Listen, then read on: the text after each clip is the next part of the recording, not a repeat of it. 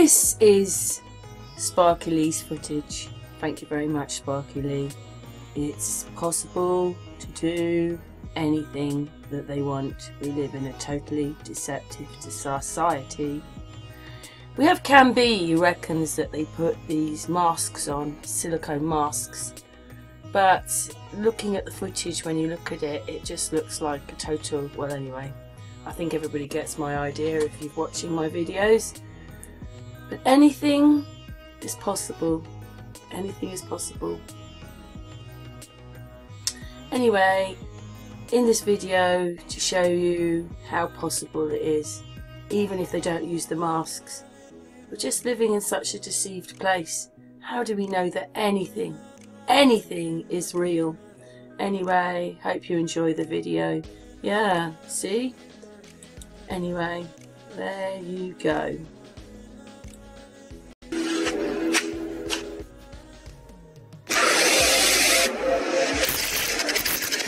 So I strongly suggest that you wake the fuck up.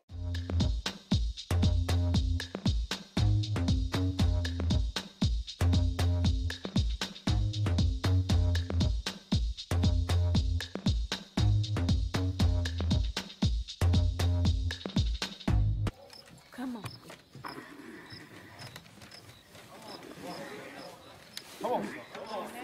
Come on with it, sir. Now when I look back on it, it was miraculous. But you know the saying, the Lord giveth and the Lord taketh away. Go in the highest!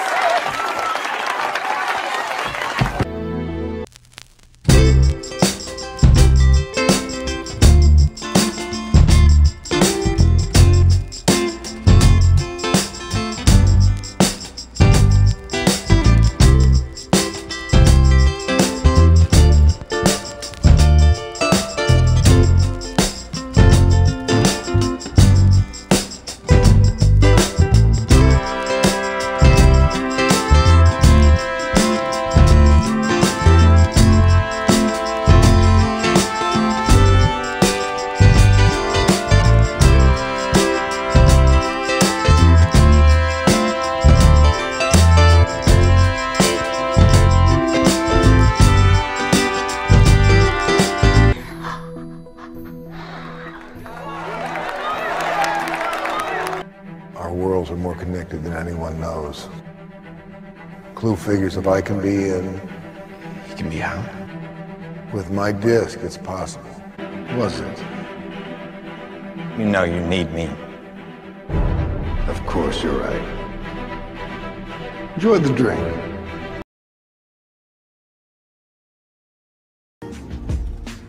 Hey, thought you could leave without saying goodbye.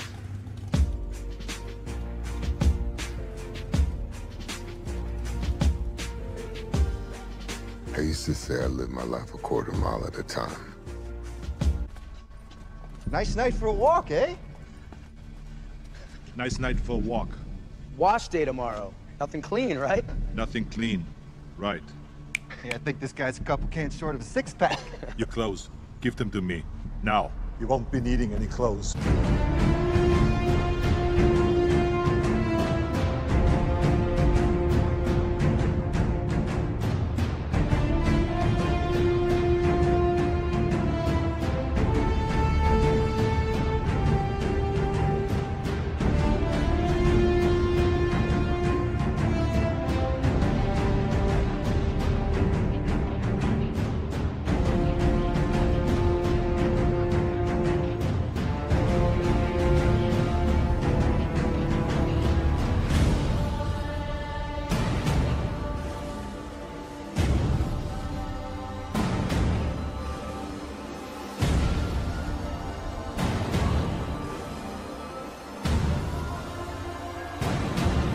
Prepare for the jump to hyperspace and inform Lord Vader.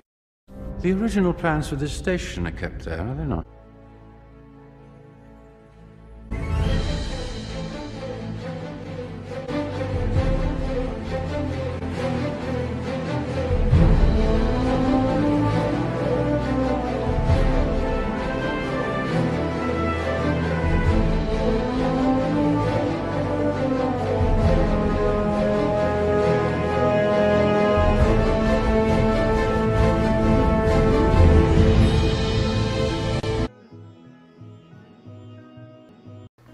lumps and bumps, but reasonably good. Nothing we can't touch down.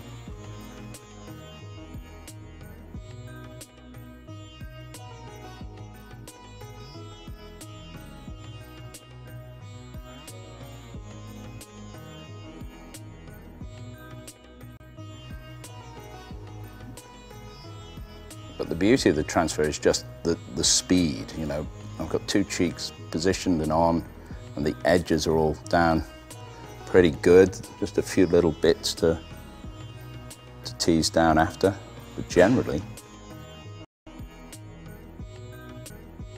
you know, the blend off here is great. You know, there's absolutely nothing to give it away, and it's kind of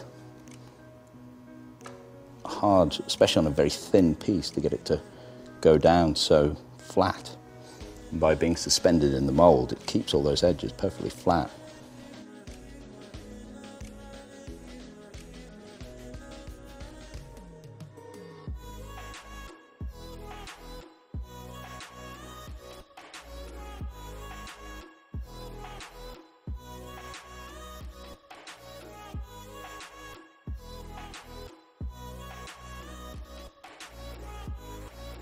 There we go, that one's a little better than the other side.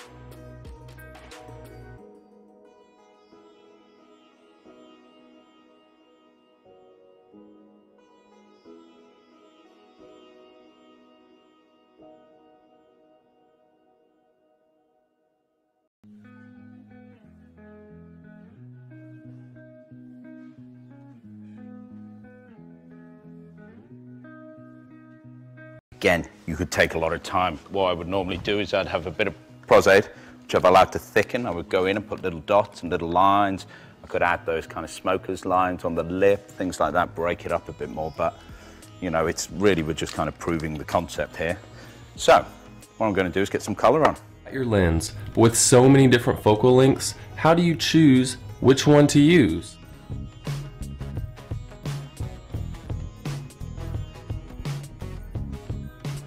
Hello friends, I'm back again. In this video, we're going to examine how different focal lengths affect your picture. As photographers, we buy lenses all the time. Sometimes we buy out of sheer necessity. Sometimes we buy because we'd like to buy it. Sometimes we buy it because your friend and a colleague got a lens, similar lens, so you want to buy that. Sometimes we buy for the sheer pride of owning a new lens. In this episode, what we're going to try and do is we have a series of lenses here, right from 14mm to 200mm. Basically, we'll start with a 14mm, go to 18, 21, 24, 35, 50. Then we'll do an 85, a 105, a 135 and a 200. And we're going to shoot in controlled conditions in a studio using a flash. We're going to use a Godox 8600B and a parabolic softbox. At the end of the video, we're going to put it all together for you. And by making a small comparison, you will be able to kind of figure out what each lens has done to each image. Okay, now into the process.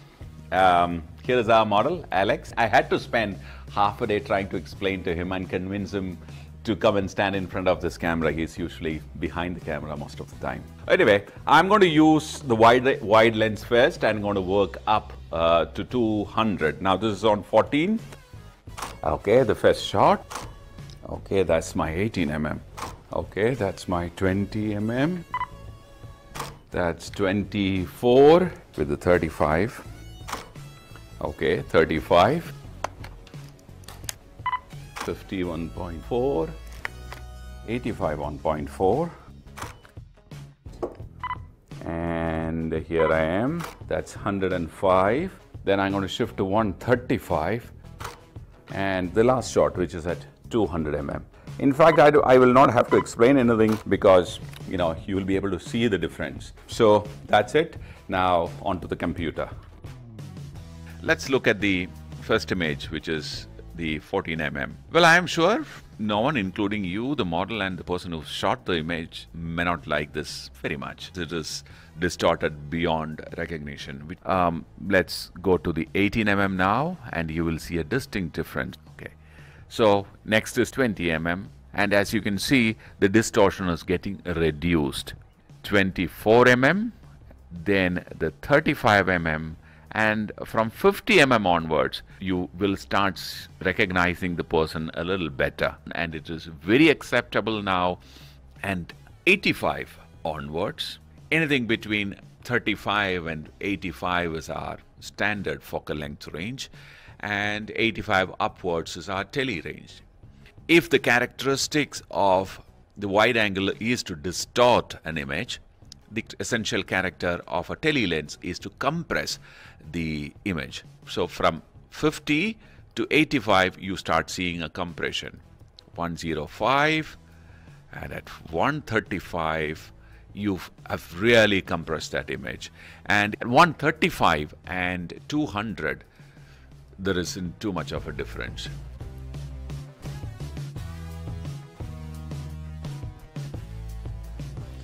Now that you know what each focal length does to your image, you have to make a decision depending on the effect that you want to create in your image. So hence this video, just to guide you or help you make that informed decision in buying your lens, the lens that you really require.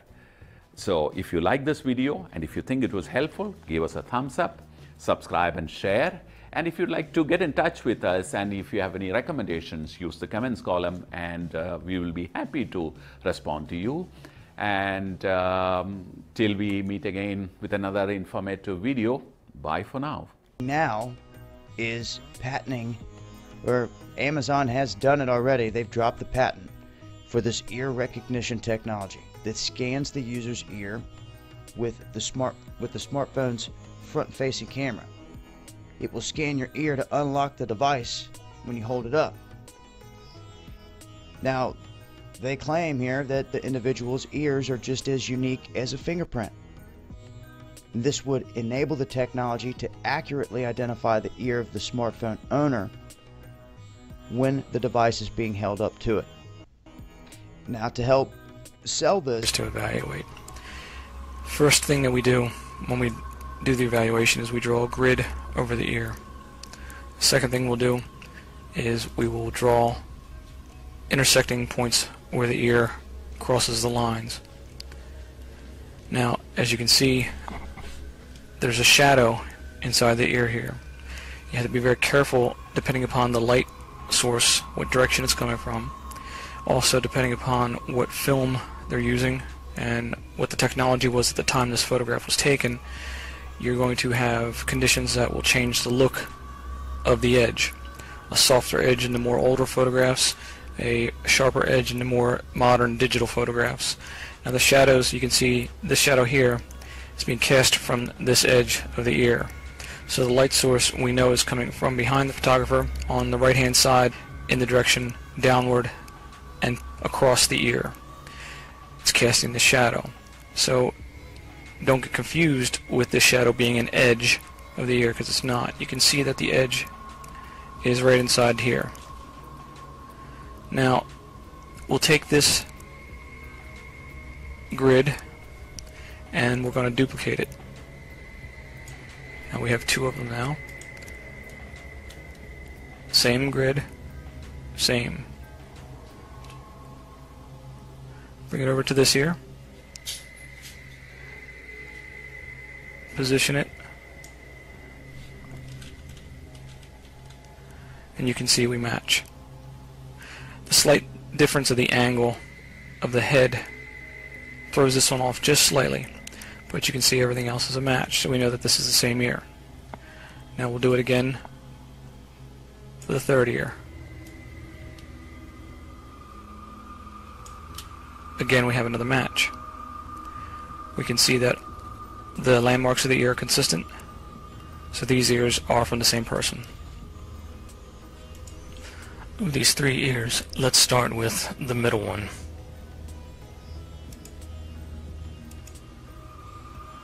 That ear belongs to Father Coughlin. Now, the second ear belongs to Hitler. The third ear belongs to Kermit Roosevelt. Now, just wait. It gets a whole lot better than just that. Remember Kermit, because we're going to come back to him in a moment. But first I want to explain one of the photographs that I just used. The photograph of Father Coughlin. In the examination here, we flipped it. So the ear that you saw was not the right ear for the photograph, because you don't have the same ear on both sides. But what you do have are the landmarks of the ears stay the same, and the landmarks are the genetic markers that make up your ear. They will stay consistent throughout, so you can see the genetic traits passed down from individual to father, son, or mother, daughter, and you can follow that trait. They stay with the bloodline. They change slightly, but the markers will still be there.